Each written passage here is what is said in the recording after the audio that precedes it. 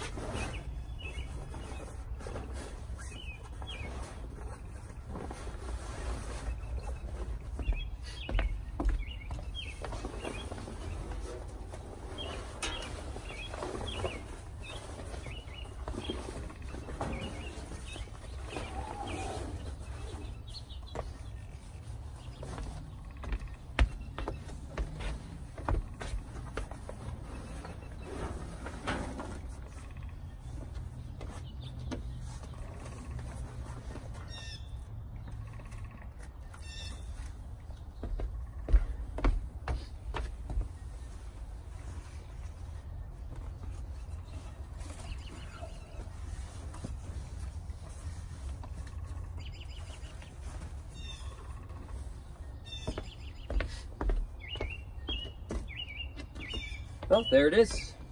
So that's the grill cover. It's a little wrinkly just because I had it pour. Sorry. Well, there it is. It's a little wrinkly because I had it hanging over the railing overnight. It's like 25 degrees right now. It's warming up out.